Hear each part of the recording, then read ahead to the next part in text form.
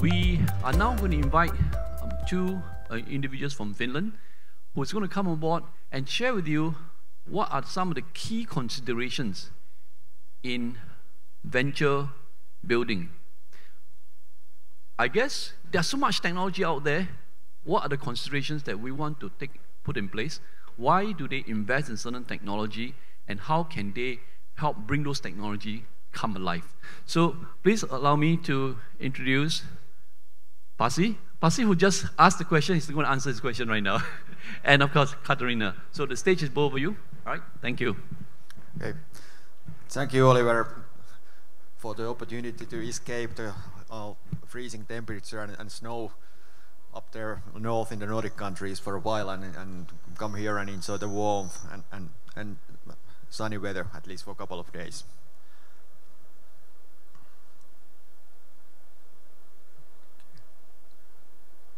My name is Pasi Pohjola. I'm the partner in actually 3 venture companies in Finland. Actually heading one, Nordic Startup Ventures, but also then working as a partner in Liquido and Innovestor. And actually what we are doing there in all those 3 companies, we are developing startups. Startups can be called ventures as well, but I prefer the term startup because that tells what these companies are, and actually why venture building. As an investor, I guess we all are looking for returns to our investments, and then studies and statistics are actually now showing clearly that this venture building model actually brings best gains and best returns compared to some of all the other ways of investing in early stage companies, like being a business angel, or then investing through a VC fund, and in some cases then the buyout investments as well. But the numbers are showing that this kind of a model where you go in, join early on, and then really work closely with the company you invested in, and actually that brings the best results. I will show you now, and I have actually then the founder of one of our ventures or startups, then Katarina here with me, what we are doing actually in the domains and space which is relevant to today's topic. So what kind of companies we are actually now developing, companies that are working with AI, and also then we're providing solutions for the construction and building business.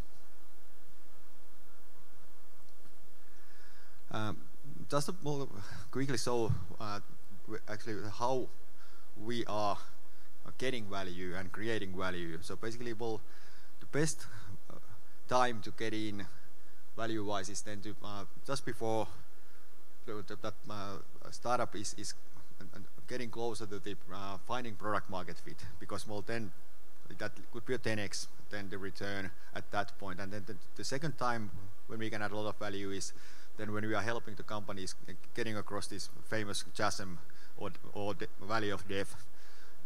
That's the other name for the time when most of or too many startups actually fail.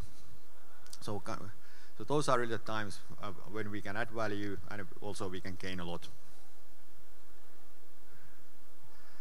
The business model is quite simple actually.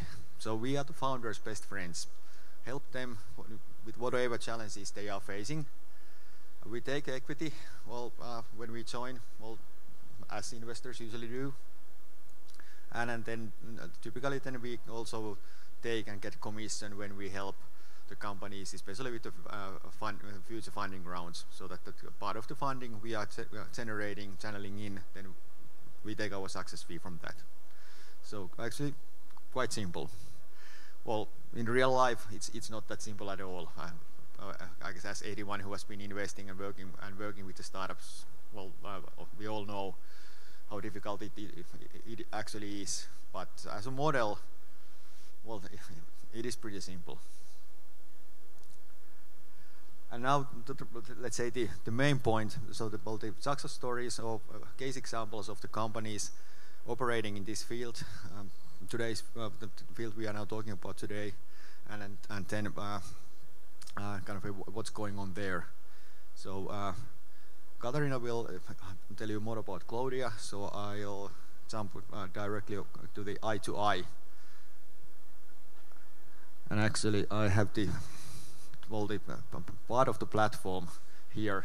So it's a deep tech company, actually developed this kind of, let's say, what the founders call, this is the interface between the actual real world and the virtual world. The name is Pallo, it means actually ball in Finnish. Well, and I guess it's easy to see where the name comes from. But basically, it's a device full of sensors, full of technology, and can be measured, to be used to measure things that what you can see there. But in essence, this is the platform for different kind of applications. So basically, the I2I provides the platform on top of which then the customers can then develop applications for different use cases.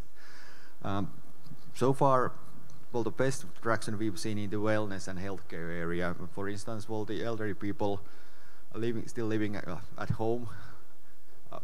This is a good way to make them to stay active and make sure that they do the daily exercises, and also then whoever takes care of them then get a feedback that the persons actually have done what they are supposed to be doing. Just one example. We have some sports coaches using this with their athletes. This could be also IoT device, so that basically put into the construction site, providing then the IoT data you may need for your work. So that I guess the number of opportunities is pretty much limitless. So we just need to figure out what are the best cases where we can actually then add most value. And then let's move on. The company is called Warming Surfaces. Actually, it's a spin-off from the National Research Institute in Finland. And basically, the Finnish military tasked the Research Institute to develop a method with which then they can hide all the military equipment, vehicles from the infrared sensors. And so that the idea was to create let's say, the coating material that then makes the devices invisible in infrared. And actually what they did then they span out the research work and actually turn it around so that it will, when you leave home, you usually then switch off the lights to save electricity. You can't do that usually with heating and warmth, and that's at least in European Union, by far the biggest energy consumption area, the residential side,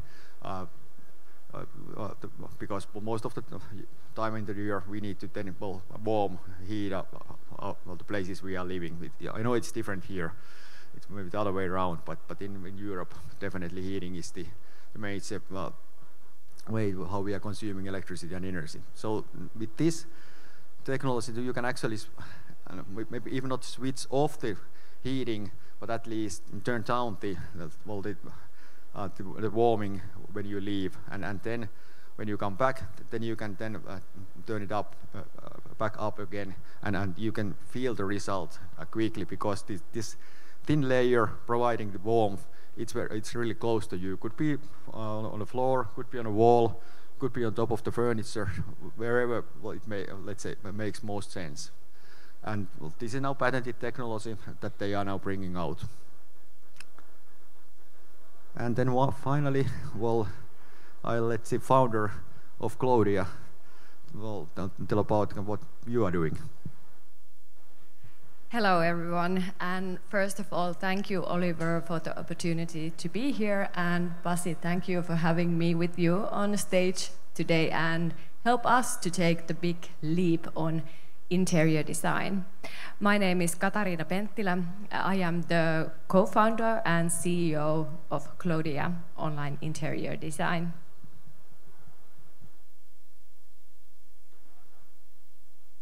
We believe that every home deserves a good design.